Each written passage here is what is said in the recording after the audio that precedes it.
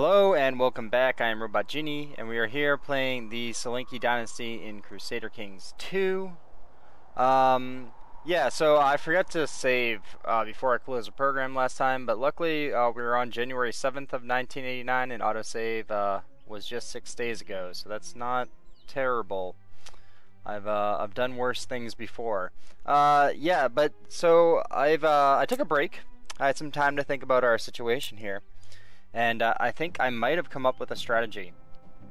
So there's no way I'm staying Jane, and there's two reasons for that. One, it's going to be incredibly hard to retake India, and two, when we switch to EU4, the Jain religion is just really terrible in EU4. It gives like nothing, and the Hindu religion seems like it's a lot of fun in EU4, so I kind of want to set myself up to be Hindu in EU4. And Buddhist also is rather uninteresting in EU4. It's better than Jain. Jain is basically gives like no bonuses. Gives one tolerance of true faith, and that's it. It's rather weak. But I don't want to change just yet. Especially since we're gonna, when we change over, we're gonna have to deal with like things like actually having Ultima Genitor and not being able to choose our heirs, and our realm's gonna be much more unstable, and you know, all those nice things.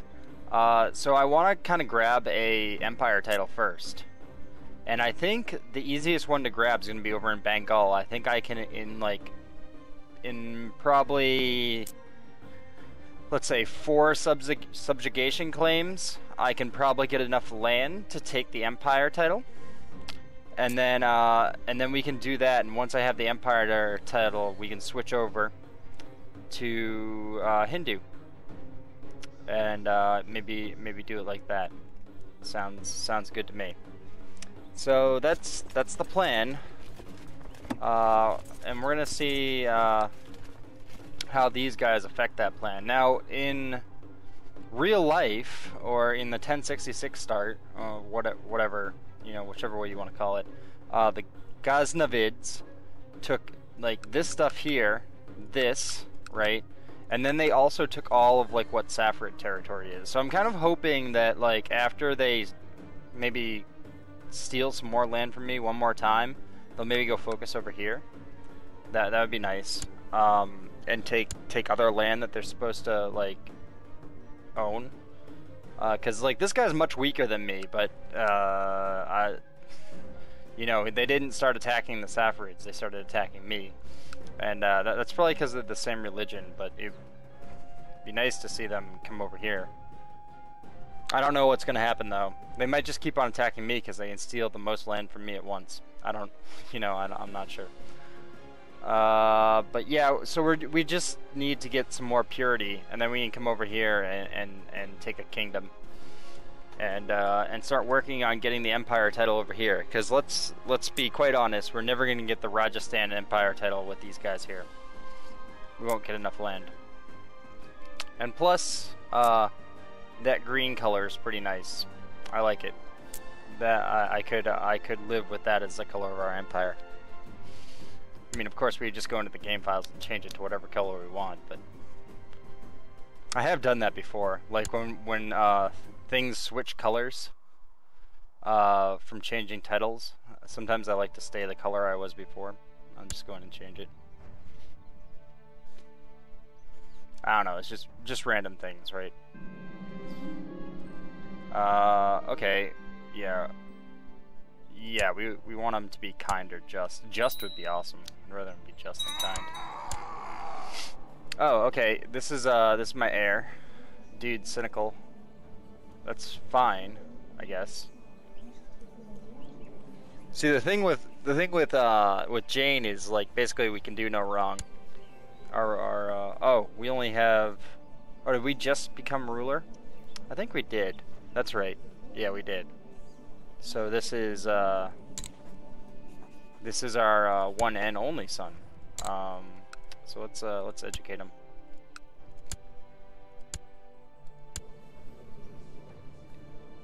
But yeah, as Jane, we can basically do no wrong. in the eyes of our vassals. It's very hard.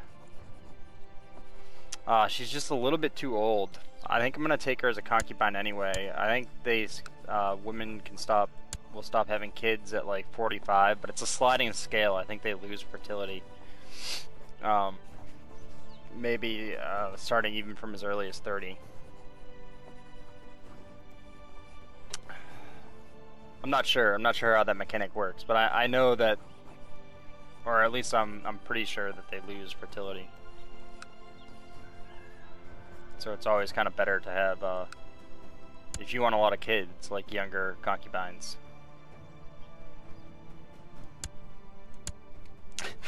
This game, like, must make me sound just terrible. I'm just like a terrible person.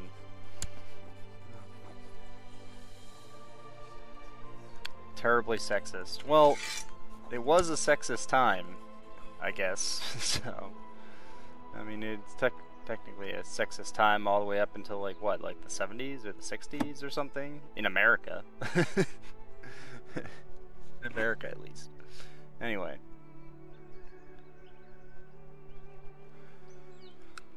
It wasn't as bad as taking concubines, though. Yeah, she can be my concubine too. We just gotta really get out of here. And then the other thing is, I don't know if I want to really convert this Hindu land or not. I mean, we're not gonna own it anymore anyway. It's gonna be Sunni. The Sunnis are gonna take it over. The stupid Sunnis. So, yeah, I mean, we're just gonna go take over Buddhist land. Then it doesn't really matter if we convert Buddhist land to Jain or just leave it Buddhist, because we're gonna be Hindu. That's the end game. It's kind of unfortunate. I like to kind of propagate the religion that I start with, but in this case, I don't think that's gonna work out. It did allow for a nice stable start, though. You know, there was no problem starting. Oh, that's right. So the other thing I did was I think I figured out how to push someone else's claim.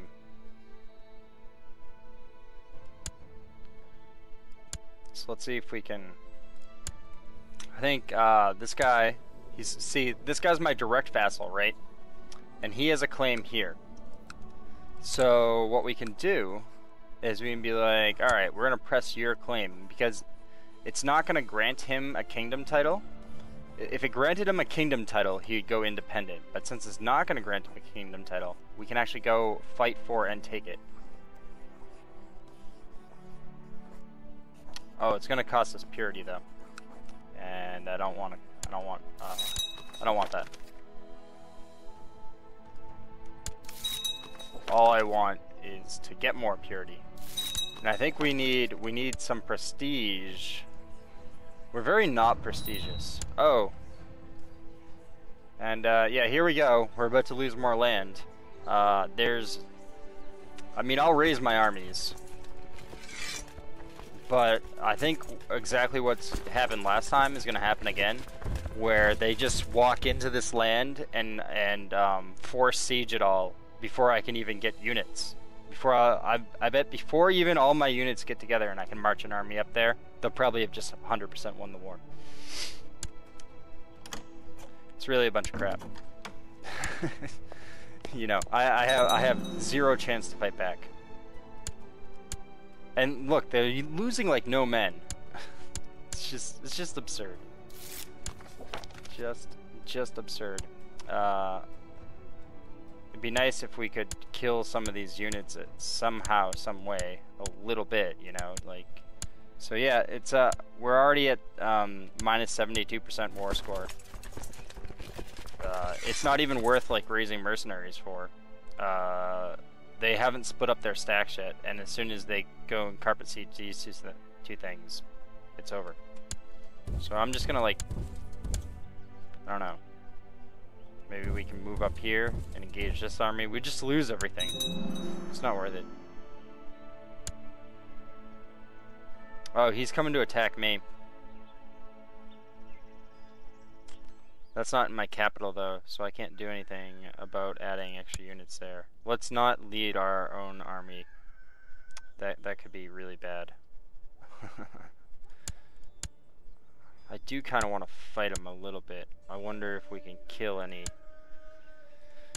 No, you know what? I really probably shouldn't fight him, huh? No, I probably shouldn't. Should just let him be. Should just disband all my units and let him kill stuff.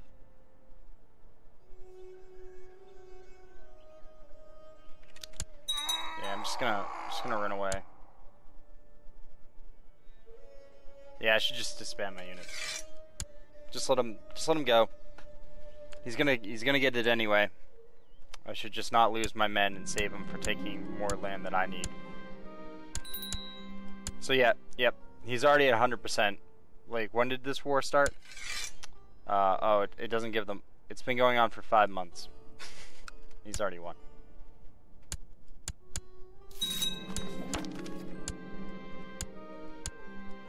Yep. There we go. It's the end of that. So hopefully he doesn't come over and take too much more of my stuff, you know, down here. Hopefully now he decides to focus on someone else. That would be really awesome, you know.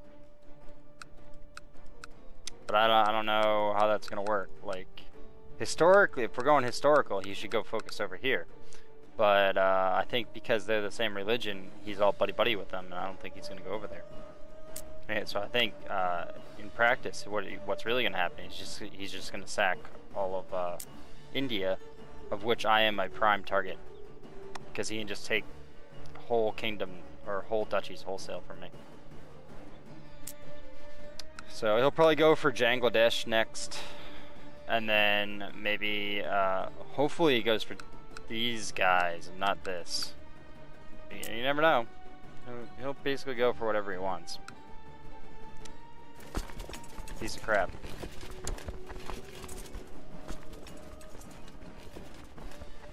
I still have pretty good levies and stuff. Problem is, I've been building up this province here, and it could not be around for much longer. So now I gotta decide whether I want to keep on building it up, or if I come down here and I start to really build up my force down here. Because if he takes all of this, it's I think it's unlikely that he'll get so far down here. I think it's unlikely that he'll sack down here. But he might sack Maru. Yeah, he'll probably find other people to fight before he gets all the way down here. I just don't know if he'll find other people to fight before he gets here. I don't know. And we lost more purity for that. That's great. Thanks, dude. You're awesome. Jackass.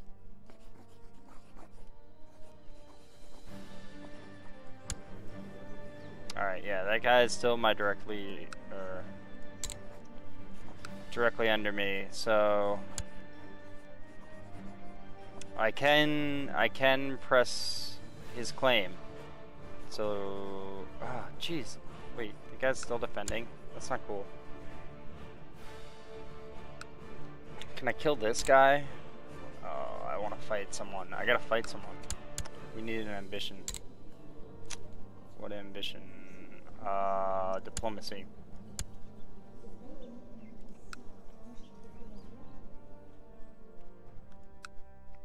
It would be really nice, yeah, to have this purity. It'd be super nice. Hopefully we just live long enough to build it up. But of course, if we get another holy war declared on us, you never know. We could just lose the built-up purity before we have enough. Because we gotta get enough to come over here and start sacking over here. If I have to move everything over here, I will. And then come back with vengeance. I mean, I was worried about making it too easy in EU4, so this will solve that problem. Maybe. I mean, there's still a lot of time left of the game. It's we still have like 450 years till the end of the game. It's more time than all of EU4.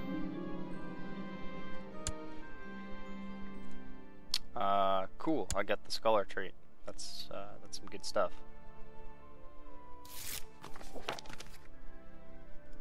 Oh, we gain extra purity from being at peace. That's pretty good. These guys fighting in a war? I wish they were. I just want to see all their units die. They're not losing. They're barely losing any units because he's just force sieging everything and losing like 50 men a piece. So it could take. I don't know how long it's going to take for him to be all like tuckered out of his units, but probably like 150. He's probably gonna lose his units when another horde comes in. I don't know if he's gonna lose them before then. So what I really need to do is grab more land so I can build up a force to go slap him around.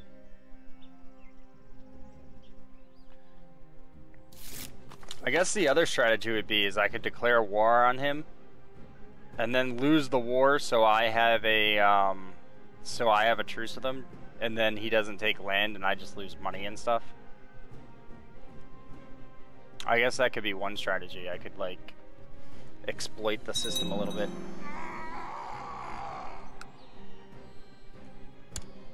But yeah, I think maybe I should start building. I wish one of these had one more castle in it. But perhaps I should build 2 castles here and get rid of these castles. You know what? It's probably not that time just yet. Probably not just yet. But I really am pretty hesitant to put too much more work over here, because I do think we're gonna lose it. And I'm starting to think that maybe I should just start focusing on building stuff over here, and forget about this. The sooner I do it, the better, right?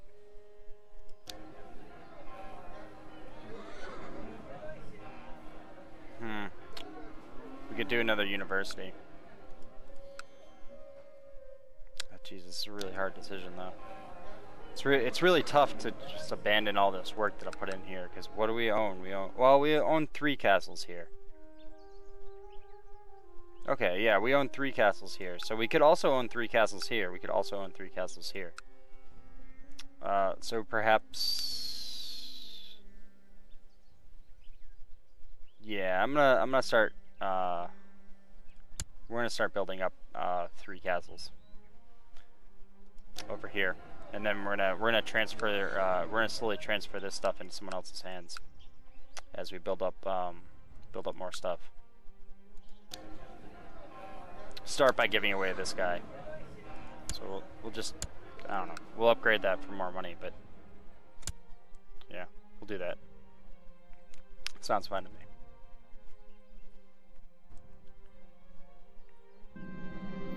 Make sure I have a strong retinue.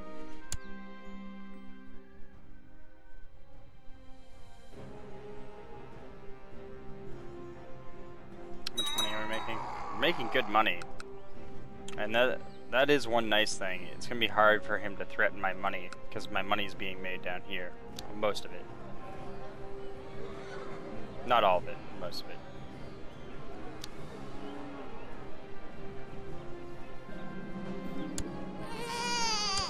Alright, we have another son here. Now, I don't think I want him to be my heir just yet. He's too young. Yeah, I want the guy that I want the kid that I'm already tutoring to be my heir for now. Yeah, it's gonna be a shock switching over from Jane to someone else. I mean, I know when you play the game, most of the time you're playing not like you are in Jane. Like, you don't get all those privileges of selecting your heirs and all that. But once you've been playing the game like that, to switch over again, it's probably gonna be a shock. Definitely. So can I declare this war now? Yes, I can.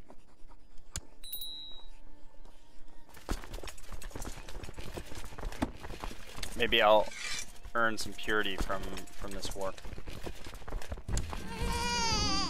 Let's go get everybody together. Alright, we've got a castle town. Oh, I want the monthly piety. So 50% trait of chance of humble.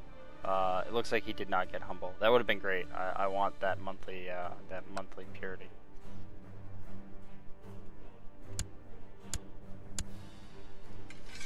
It looks like this guy raised some troops over here. Now we probably got like another 4 years before we could potentially be attacked again. I think he's just gonna keep on attacking me because he's like, why not? I keep on destroying him.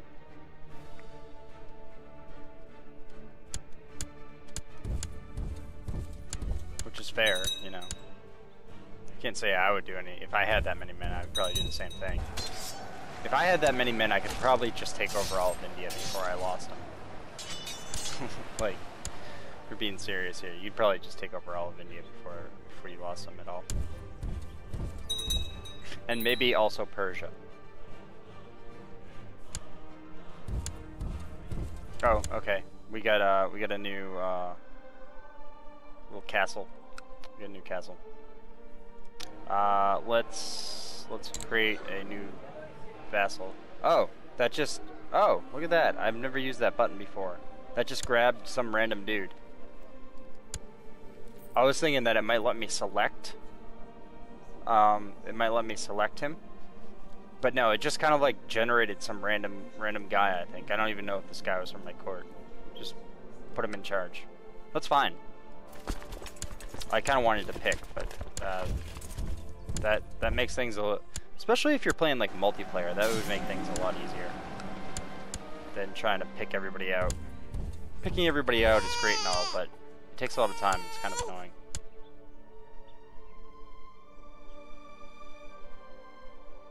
Depends on what mood I'm in, on whether I want to spend that much kind of time picking everything out.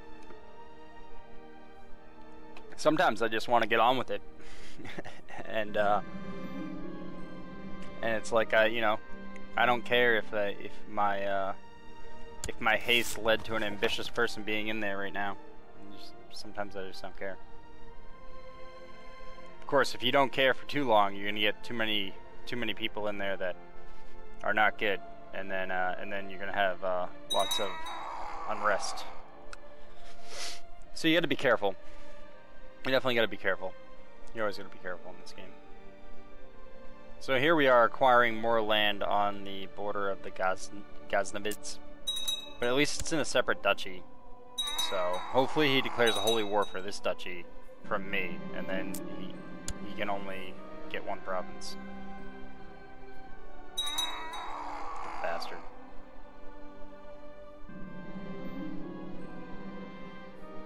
I mean, I'm sitting here complaining, but remember Parathia? Oh look, he did fight the Saffarids. He just fought the Saffarids. But he was only he only took one province from them. Because he can't declare holy wars. So he's probably having to fabricate claims or something. And he lost like 3,000 or 4,000 men there. So that's good. Yeah, but anyway, remember the Parithara Empire that you know, covered this whole area? The reason they're so small is it's our fault. So I am also kind of mad because we almost finished the subjugation of Punjab in the middle of this guy's takeover war, which would have invalidated this war, which would have meant that the Ghaznavids wouldn't have even existed. That would have been so good. Of course, then I would never have known the pain that is the Ghaznavids. So I don't know, having a mortal enemy probably makes this series a little bit better, right? It's not just kind of like, oh, we're just gonna wait around for subjugation expands. It's like, you know, we're gonna build up power to come just beat the living crap out of these guys. Everybody that I capture from the Ghaznavids, I'm gonna execute. I don't care what it costs me. They're all getting executed. I'm just gonna execute them. And I don't know, if the Hindus can do something more terrible, like blinding them or castrating them, we'll do that.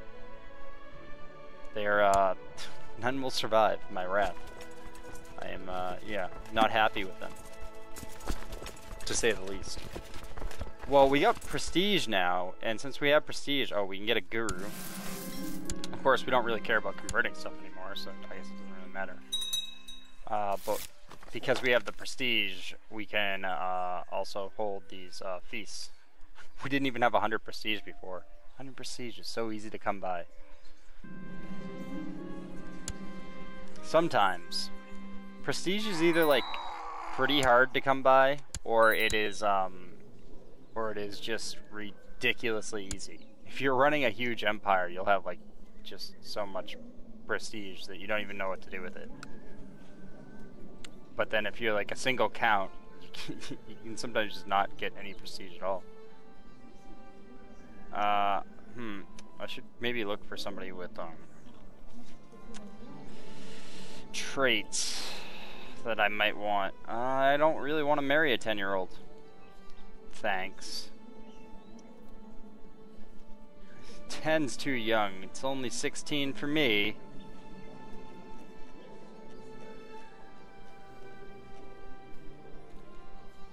Okay.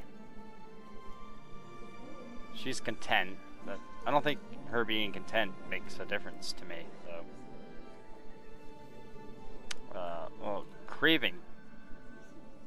I don't think craving actually matters to me either. The losing prestige does, though. Let's see if we can find someone better that I don't have to lose prestige for. Now, on Hindu, we're gonna have to start worrying about caste. So, the Keshhartrita? These guys. I don't know, this symbol is the one that we're gonna want when we're Hindu. It's basically gonna be the only one that we can have, otherwise everyone's gonna hate us. So, I wonder why I wouldn't gain prestige here for that. I mean, for Jane, the caste system doesn't quite matter, so... Well, we could gain back some prestige, or I don't know, I just like money. Just give me money. So now we own this castle here. So let's get on upgrading this, and let's continue upgrading over here, because this is gonna be our new headquarters. So let's get on it. It might be good to spread military tech over here. Or no, it's not military tech that we want over here, it's economic tech. So if we look at, there's a way that I can see. Oh yeah. So if we go to like castle infrastructure. Oh, we're actually kind of behind on castle infrastructure. What about improved keeps? Oh, see, okay, yeah, see, they're not level 2 yet over here. So we can't have as many nice things. We can't have nice things. So that's something to consider. I think the only reason we were doing so well over here is because this was our previous capital. And that means that we had the tech there already. Anyway, it looks like we've been going kind of long on this episode, so I'm going to end it here. If you're liking this series, make sure to like and or subscribe, and I'll see you next time. Later.